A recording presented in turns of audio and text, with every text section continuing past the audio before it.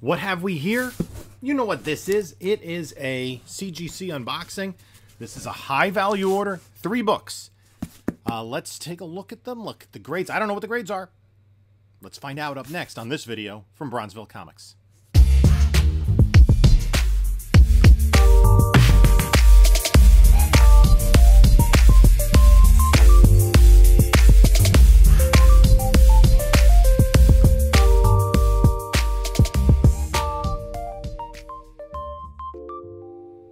Hello, panelologists. This is Jim from Bronzeville Comics coming to you with another video. And before we get started, like, comment, subscribe. Follow us on other socials at Instagram, Bronzeville_comics, on whatnot, Bronzeville_comics. Link in the description has all that, plus my eBay store and my email. So this is it's interesting.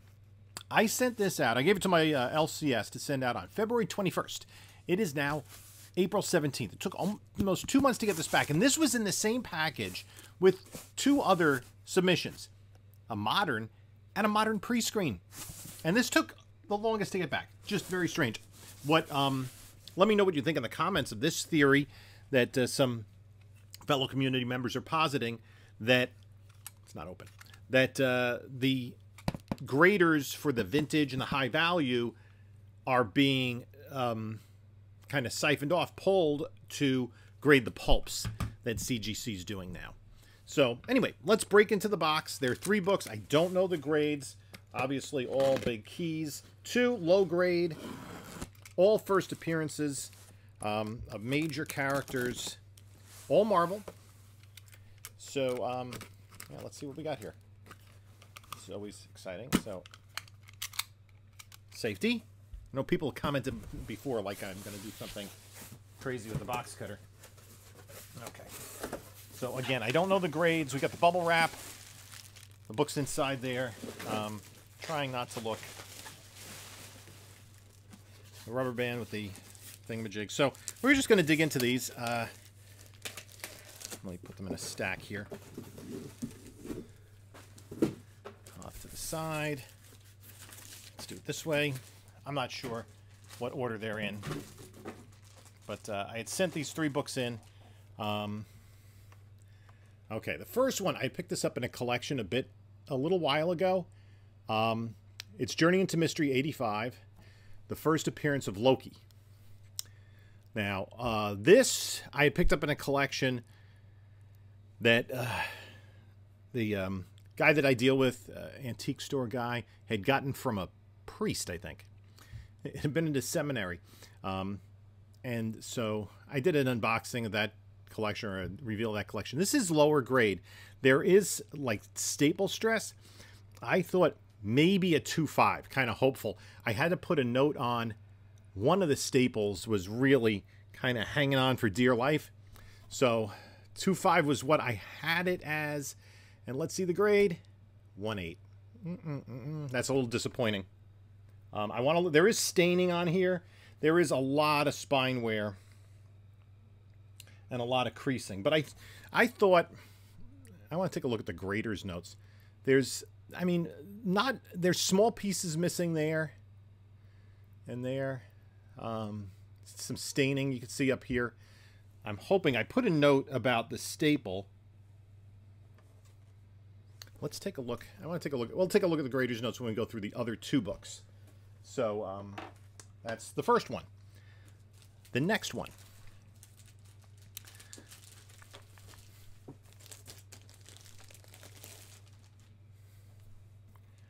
Daredevil #1. I thought this was a 1.0. This, I believe the cover is split and detached. But, that being said, the presentation of the book is really strong. All that damage, and this is kind of like, you know, if you're going to get a low-grade 1.0, this is what you want. I mean, I'll see if it's a 1.0. Because all the damage is on the spine, which is not really visible when it's encapsulated like this. You know, all the images are pretty strong. So again, I had this at a 1.0. 1.5. Okay, that's a plus. Nice. I do believe it was split and detached. So a 1.5 on that. So 1 up, 1 down. Okay. I had picked this up in a collection back in October of 2022. Again, that's how far behind I am in my pressing. I have started to accelerate some more recent books, some higher value books. I really need time. It takes a while to do it because I tend to, you know, go back through the book, and especially books that maybe can get the 9.8. There's a little bit of stuff that needs to be worked on. I tend to be very fastidious.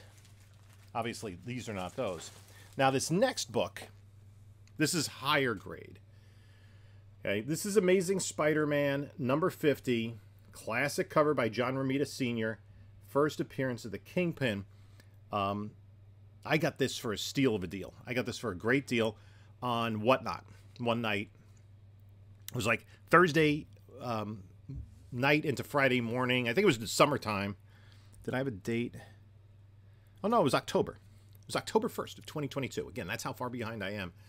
Even like high-value books, I probably should prioritize those.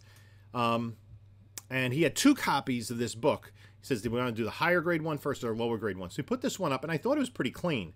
It's hard to tell on Whatnot. I mean, you're really, especially with a big value book like this, taking a gamble. So I thought, you know, what it looks like. I thought it looked like, you know, and looked at the fair market value of Raws. I said, okay, I'll do about 60% of that. I said, I figure I'll go to $600 on this. And I was bidding against somebody. We were going back and forth and back and forth. And he was the only other bidder. And then he tapped out, I guess, at 500. I got this for 505. So I have this at a 6.0. 5.5. A little disappointment, right? When I first got it, I thought it looked nicer. But it does have, like, just overall edge wear. Yeah, I can see that. So let's take a look at the fair market values of these books.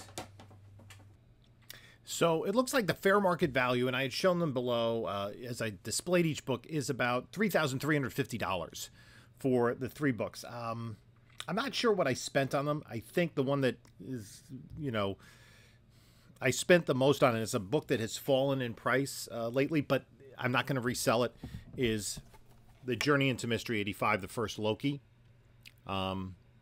This is a... So the grader's notes say, large stain whole book, moderate creasings to cover, moderate spine splits to cover, moderate tape stains to cover. Yeah, there was some tape. I think the tape... Yeah. So the stain is, you know, it is what it is. You know, I thought I would get like a 2.0, but that stain you can see there takes and is also staining over here. It's more obvious in the back cover, and you can see there's a lot of damage on the spine. So anyway, so here's the story. So my younger daughter is graduating from elementary school this year.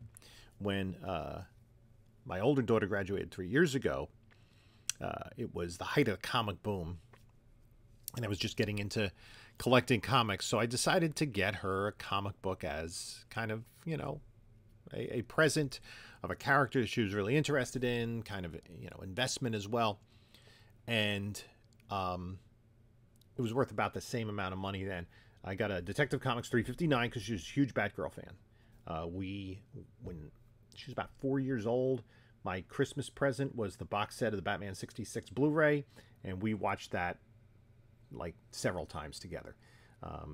We rewatched it when her Christmas present was the Batcave Lego set from the Batman 66, which is an awesome set. Out of production, expensive set, but it was still awesome. So my little one, her favorite character is Loki. So it was kind of fortuitous that I got this. I bought a 5.5. 5.5 is worth less than it was 3 years ago, obviously, and I've since upgraded it to a 7.0 from a collection. So here, this is what we got. It's got the first appearance of Loki, so hopefully she appreciates that and has that as part of the collection. If we upgrade, we upgrade at some point. So now, the other 2 books are available. So if you're interested, reach out to me via email, bronzevillecomics@gmail.com, all one word. PayPal, friends, and family. We have to add an extra 3% if you want to do goods and services. That's up to you. I will ship. It's going to be $15 for shipping for up to 3 books. If you look at a couple of my recent videos, I might still have stuff available. Just inquire. And So this Daredevil book, the Daredevil #1, in a 1.5, and it does present very well. And this is the kind of book at this grade, it's almost best to keep it, to get it slabbed, because you kind of preserve the condition. This is 2 years past, almost a year and a half, I guess, after Loki. Same back cover. But again, by having that spine split and detachment, I don't know, the grader's notes here, this is 02.